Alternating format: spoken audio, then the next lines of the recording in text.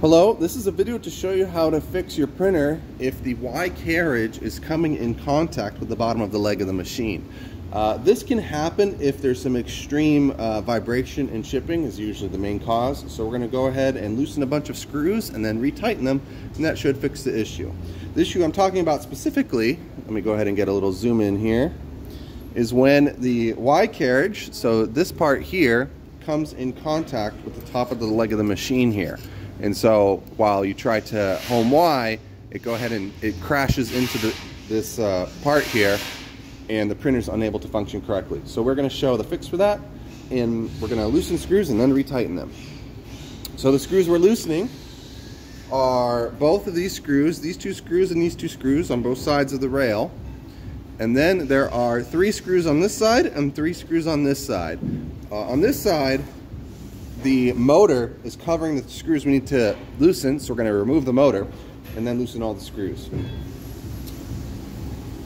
If the screws do come out all the way, that's okay, we can just put them back in, but our main goal here is just to loosen the screws and not take them out all of the way.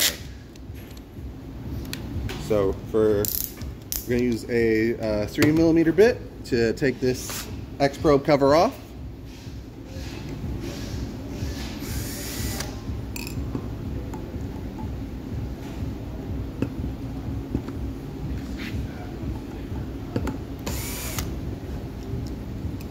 Then there's another screw here. This is a 3mm size screw. We're going to just loosen it.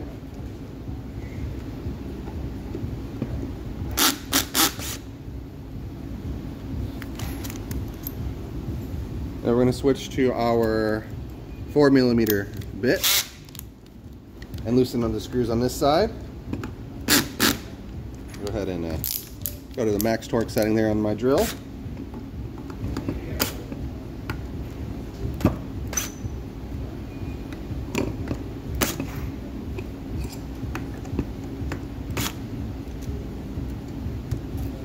These screws might come out, so if they do come out, make sure you do not lose them. We need these screws there in place.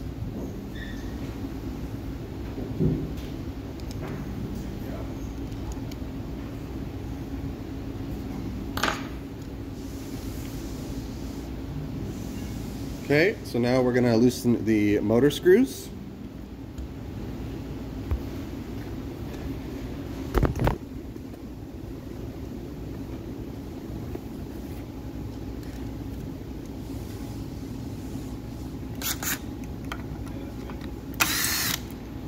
In fact, we actually need to take the motor screws all the way out for the motor screws.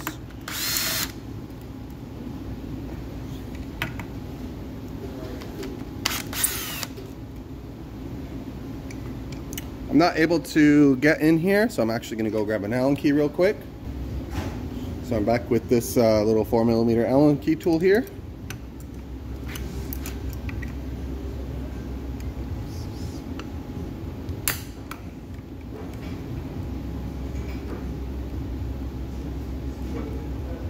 If you're unable to get or acquire an Allen key tool like this, you can remove the bottom leg of the machine off of the printer, and then you could use your other tool to remove these 4 screws, or this one screw there at the corner. So this motor should be able to be pulled off. So I'm shaking this back and forth like so a little bit, and this red part might come or it might stay in there. Make sure you don't lose this little part of the motor coupler. I'm going to loosen these screws, and then the motor coupler here shouldn't need to be removed. There are set screws, so if this is interfering too much,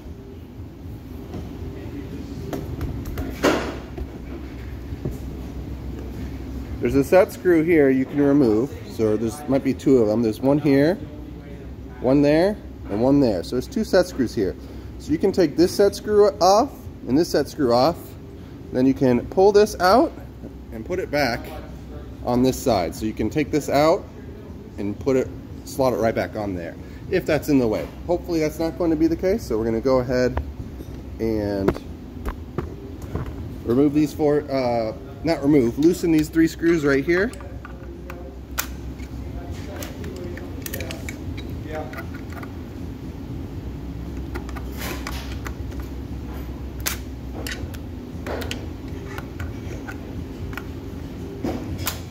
There we go. So now that all the screws are loose, this should be able to flex quite a bit. So let's see. So there you go. You can see that I'm gonna hold this down. So this is the amount of flex we have here. So let me get a close up there so you can see exactly what I'm talking about. So let's look at this Y rail in relation to the top of the leg of the machine here. So it does move quite a bit. So what I'm doing here is I'm going to pull the top of the machine this way, this Z rail, and the motion I'm doing is I'm pushing down this way, and that's going to cause the bottom leg to flex and move a little bit. So I'm going to go ahead and let's tighten the screws on the other side because they're easier to work with. So this is pretty loose, and I'm lifting up with a motion here like this, and I'm bending this way. So I'm going to go ahead and do that. Trying to get everything in the shot here. So lifting and kind of bending this way, pushing this way.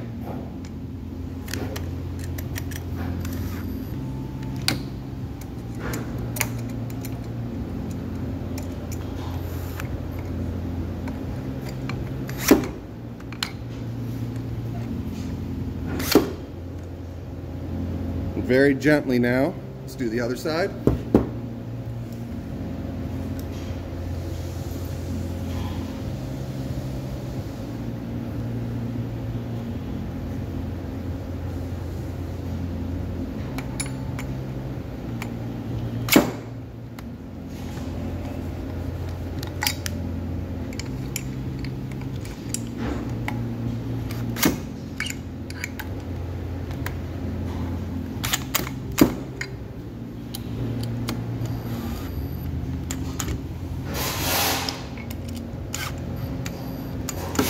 Okay.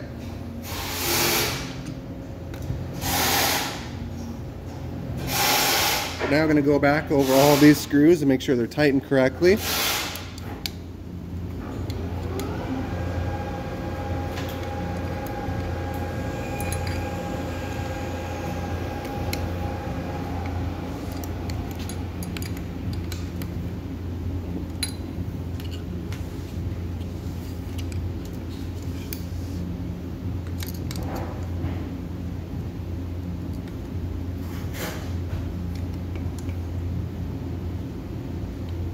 Got a good little turn out of some of these. And don't forget to retighten this screw as well.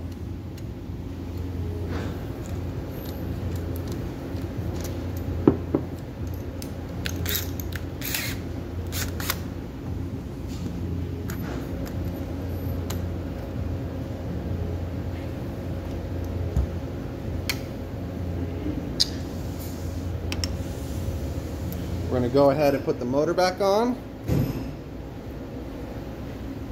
It's important for this motor, make sure that this power cable is facing the back of the machine, it's facing the rear of the machine.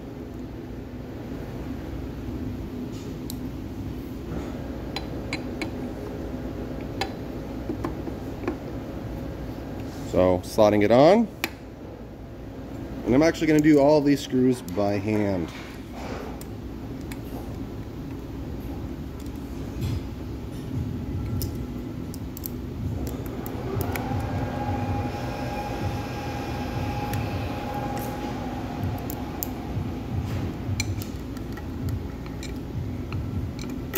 You should get all, for the motors, it's kind of important, you should get all 4 screws started, and then you should tighten them in a cross pattern once you have all 4 screws starting to be tightened.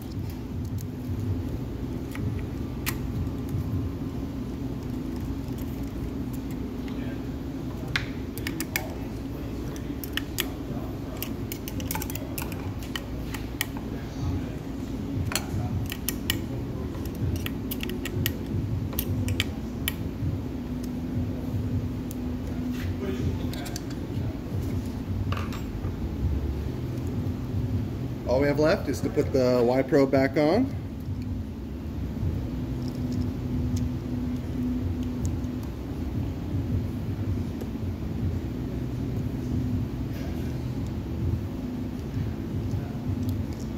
This is a plastic cover, so if you are using power tools, make sure you do not tighten these too tight because it can crack the plastic.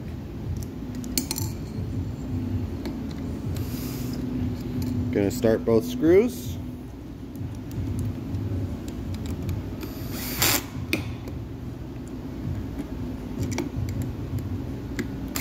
And if this wire did get disconnected, make sure you plug this Y probe back into its proper connector. And the Y carriage should now be very far away from the top of the leg of the machine. And that is how you fix a Y-rail carriage that is hitting the top leg of the legs of the machine.